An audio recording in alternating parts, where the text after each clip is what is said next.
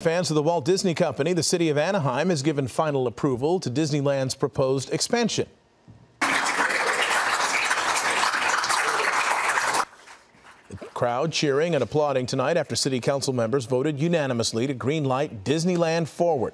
Disney plans to spend nearly $2 billion to further develop the theme park property over the next decade. That includes spending $40 million to buy streets from the city of Anaheim. The project won approval during an initial vote last month. Now, with your historic vote, we'll get to work on these integrated and immersive experiences that only Disney can create. The plan is also expected to generate thousands of new jobs. Disney is the parent company of ABC7.